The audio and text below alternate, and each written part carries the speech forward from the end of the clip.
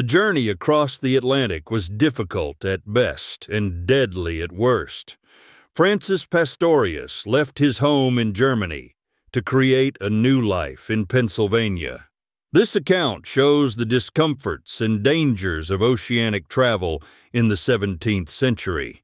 Accordingly, I will begin with the voyage, which is certainly on the one hand dangerous on account of the terror of shipwreck, and on the other hand, very unpleasant on account of the bad and hard fare. So that I now, from my own experience, understand in a measure what David says in the 107th Psalm, that on the sea one may observe and perceive not only the wonderful works of God, but also the spirit of the storm.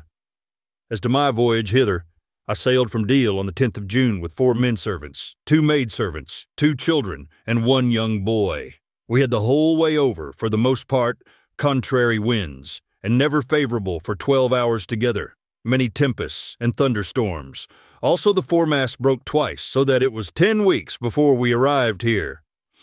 Considering that it seldom happens that any persons arrive here much more quickly, the Krefelders, who arrived here on October 6th, were also 10 weeks upon the ocean, and the ship that set out with ours from Deal was 14 days longer on the voyage, and several people died in it. The Krefelders lost a grown girl between Rotterdam and England, whose loss, however, was replaced between England and Pennsylvania by the birth of 2 children. On our ship, on the other hand, no one died and no one was born. Almost all the passengers were seasick for some days, I, however, for not more than 4 hours. On the other hand, I underwent other accidents, namely that the 2 carved lugs over the ship's bell fell right upon my back, and on the 9th of July, during a storm in the night, I fell so severely upon my left side that for some days I had to keep to my bed.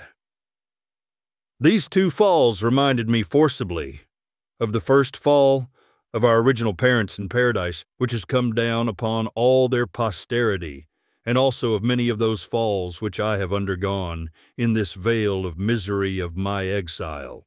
Per varios casus, etc., Latin for through many difficulties. But praise be the fatherly hand of the divine mercy, which lifts us up again so many times and holds us back that we fall not entirely into the abyss of the evil one.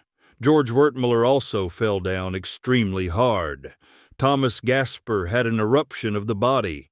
The English maid had the erysipelas, skin infection. And Isaac Dilbeck, who according to outward appearance was the strongest, succumbed for the greatest length of time. So I had a small ship hospital, although I alone of the Germans had taken my berth among the English. That one of the boatmen became insane, and that our ship was shaken by the repeated assaults of a whale, I set forth at length in my last letter. The rations upon the ship were very bad.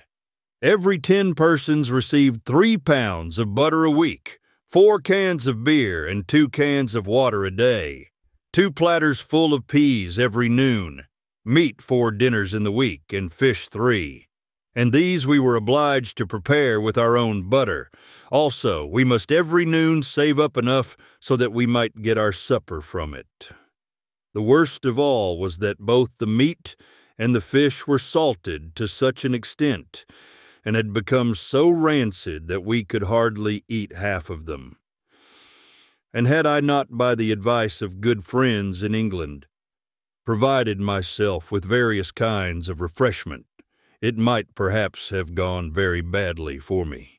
Therefore, all those who hereafter intend to make the voyage hither should take good heed that they either, if there are many of them, procure their own provisions, or else agree distinctly with the captain as to both quantity and quality, how much food and of what sort they are to receive each day. And to hold him down the more completely to this agreement, one should reserve some small part of the passage money to be paid on this side. Also, when possible, One should arrange with a ship which sails up to this city of Philadelphia, since in the case of the others which end their voyage at Upland, one is subjected to many inconveniences,